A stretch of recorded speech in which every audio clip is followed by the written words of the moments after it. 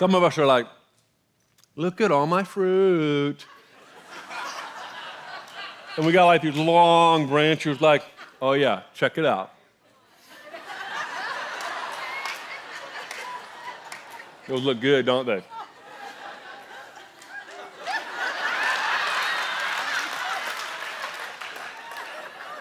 And then we turn around and go, look at that side. I'm gonna give you every angle. Look at all the angles of the fruit. And the vine dresser comes along and says, dang, this branch right here is providing too much shade for the other branches.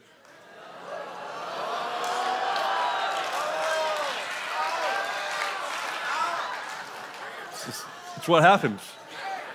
I didn't make this stuff up. The vine dresser's like, dang, there's only one branch here. I wonder if I got rid of this one or pruned it, these other 4 here produce, that would be a couple 100% more fruit than what I have right now. It might not be your fruit, but at least it's more fruit for him.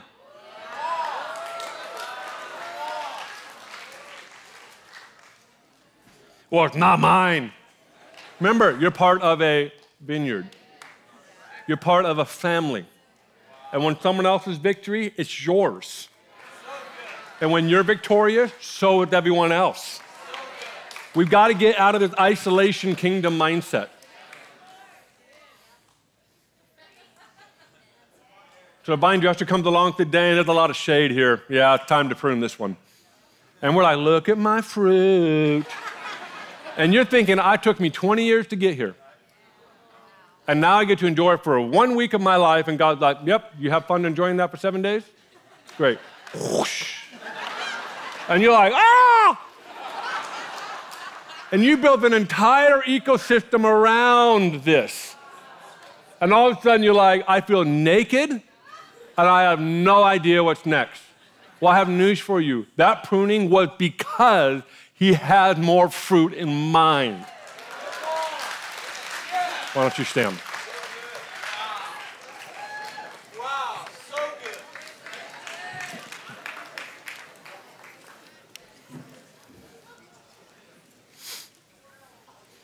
Look at your neighbor and say, we are not raisins, but we are fruit.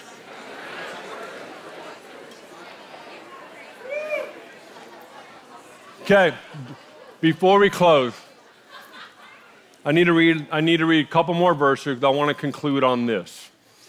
I told you throughout the morning, now afternoon, it's about bearing fruit and more fruit. But there's also something else that I think is equally important, and it's found in 9 through 11, verse 9 through 11. I'll read it to you. As the Father loved me, I also have loved you. Abide in my love. If you keep my commandments, you will abide in my love, just as I have kept my Father's commandments and abide in his love. Verse 11, this is what I want you to get. These things I have spoken to you, that my joy may remain in you, and that your joy may be full. So us bearing fruit and more fruit is to bring delight to the King. And as a result of bringing delight to the King, guess who walked out just as happy? Us. So we are designed to make fruit and to bear more fruit and to bring delight to the King so our joy can be full. So Father, I pray for everyone in this room that however this applies to us as a vineyard and as a branch, I pray that we'd walk out with a renewed sense, oh, this is much better than I expected. This is actually, God, you are fully in charge of this thing. And you're walking around taking care of business so we can produce more fruit.